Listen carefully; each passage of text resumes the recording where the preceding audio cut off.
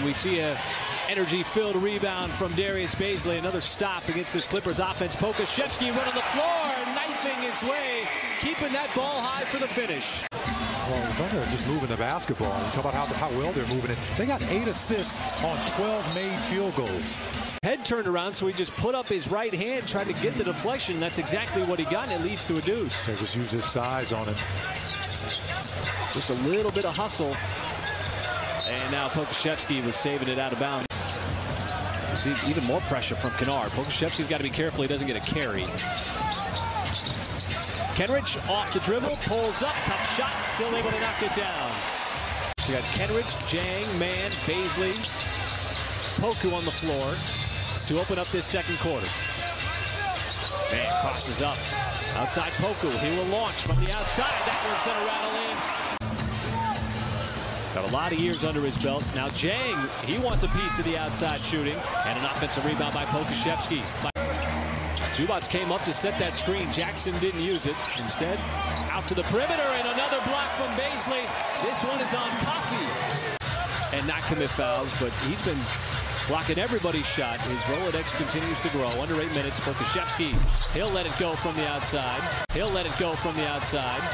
The Thunder have now missed 6 consecutive shots here in the second quarter. Powell on the baseline. We're going to get a hip check and a foul on Poku. As Dort trying to turn the corner.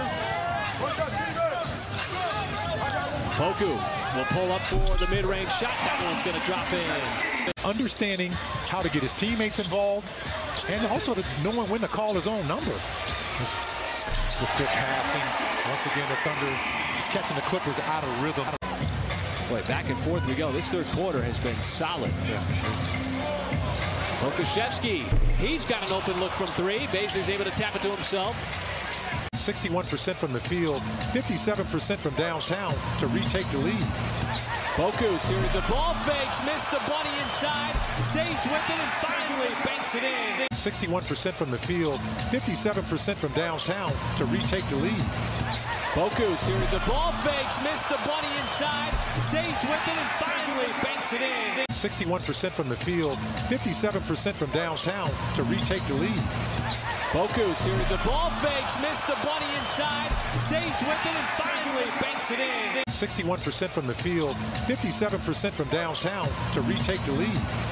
Poku, series of ball fakes, missed the bunny inside, stays with it, and finally banks it in. 61% from the field, 57% from downtown to retake the lead. Poku, series of ball fakes, missed the bunny inside, stays with it, and finally banks it in. So we are tied at 89.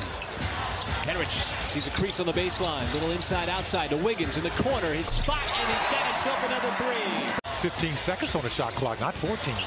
See if they can capitalize. Backdoor cut attempt, and SGA was off of his hand, and there goes the possession. Powell's been driving the entire second half, trying it again. Zubats on the offensive glass, but he got it wiped away from behind. Teams exchanging buckets here in the fourth. As we officially enter crunch time. Poku, deep 3, drills it. This will be a foul on the other end. He puts the ball on the deck, has been tonight. Yeah, he's had a lot of hard drives to the basket. He's the Clippers' leading scorer. There's the kick out. Poku, catch fire 3. He's got himself another one. PG being defended by Shea. That 3 way off. Kenrich will get it out wide to Poku. Oh, and Poku kept it up high, but Brown came over to block it. With under a minute to go, and OKC's going to be able to enjoy this one, Mike, because they had to really earn it here in the second half. Ben came in and gave him a big lift, and they answered every run that the Clippers threw at him.